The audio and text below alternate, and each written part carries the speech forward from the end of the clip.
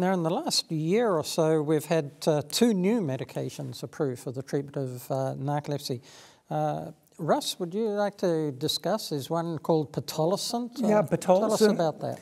That's probably the most recent FDA-approved drug for improving alertness or wakefulness during the daytime. It's indicated only for narcolepsy. Now, the modafinils, as you know, are approved for other disorders of sleepiness, but Wakix or Pitolisant is the one that most recently was shown to be effective. There were a couple of different clinical trials that are worth discussing just briefly. They used the Epworth Sleepiness Scale and found over a course of the initial trials over an 8-week period that they did improve. The scores improved on the Epworth Sleepiness Scale.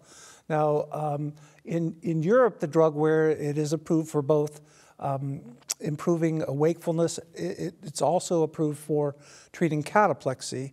Not so in this country. The FDA has not yet approved it for treatment of cataplexy. So it does seem to have some positive impact on reducing cataplexy, and I do know of some sleep specialists that are, using it off-label for that particular purpose.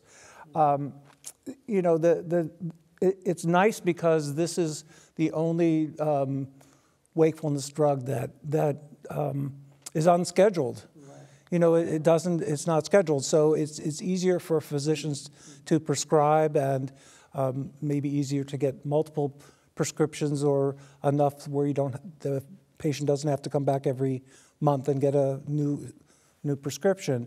It's not without its potential adverse effects and issues that need to be, physicians need to be cautious about.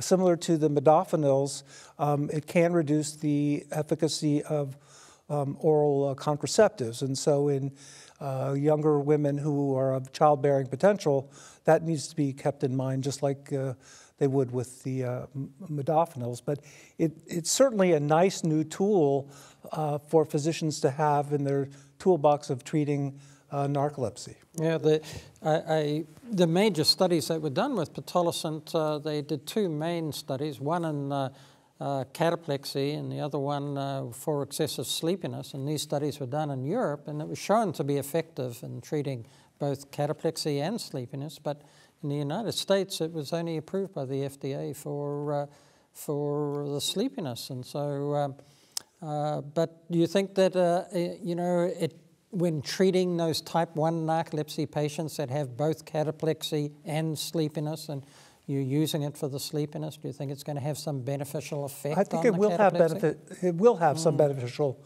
effect in those patients that have cataplexy. And I should mention also that this is a once-a-day dosing. This is not. There's no need or there's no ability to give a second dose. And we participated in an early access program for this drug and found that it seemed to carry most patients through the late afternoon in terms of keeping them alert and awake. It didn't sort of poop out by lunchtime. It just kept good and kept going. And one of the adverse effects of any potential wake-promoting drug is causing insomnia in patients, and we did see a little bit of that. But I don't think that's unique to Pitolisant. I think you have to be careful to make sure patients are taking the dose right when they wake up in the morning, especially if they're having any difficulty with falling asleep at night. Right.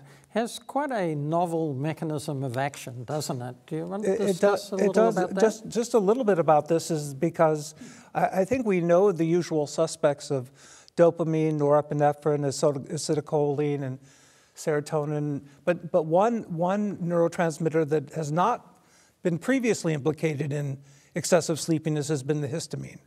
And although I think we all know that the antihistamines do cause sleepiness, so anything that improves or increases the amount of available histamine can have a positive impact. And that's this drug. This is the only drug that does actually have an impact on increasing histamine in the brain and therefore causing wakefulness. There may be others that are coming down the line after Pitolisant, but this is a mechanism of action. This is the only drug that does address that mechanism of action. Can you use this drug in children, Karen? There's a clinical trial in Europe, so hopefully we too will have another tool in our toolbox. I mean, I see patients up to 25, so I also was part of the early access program. And I think this medication has a slightly lower side effect profile in terms of anxiety or mood disorders. And so it's been beneficial for patients who have those comorbidities where stimulants can really make those situations worse. This is a medication that seems to be a little bit more neutral to mood comorbidities.